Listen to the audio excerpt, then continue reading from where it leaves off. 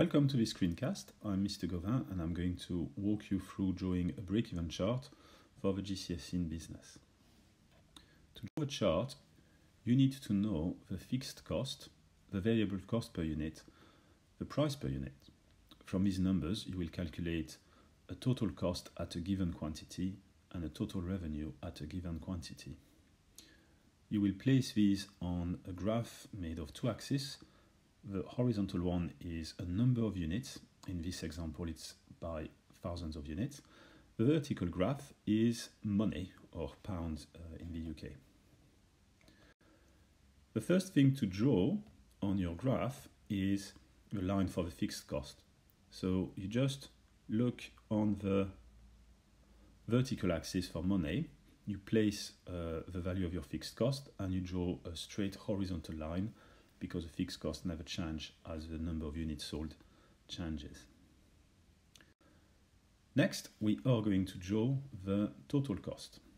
So at a given number of units sold, here we've got 10,000 units sold, and for 10,000 of units sold, we make 35,000. It cost us, £35,000. So I'm going to place this point on my graph. And now I've got 2 points with which to draw my total cost. How come? Well, when you sell 0 items, you still have got to pay your fixed cost. So I know my first point, which is on the vertical axis, and I've just placed the second point in the chart. Now I am ready to draw this line for the total cost by joining these 2 points, and I can draw it all the way across my chart. Finally, I can repeat this process with the revenue. So my revenue, when I sell nothing, I make no money. So 1 point is the origin of the graph, the 0, 0 point. The other points I've placed it up here, so if I have a price of £5 per unit, then when I sell 10,000 units, I'm going to make £50,000. I'm now ready to draw the revenue line on my graph,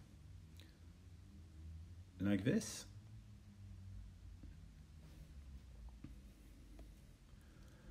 And the break-even point is the point at which the revenue line and the total cost cross.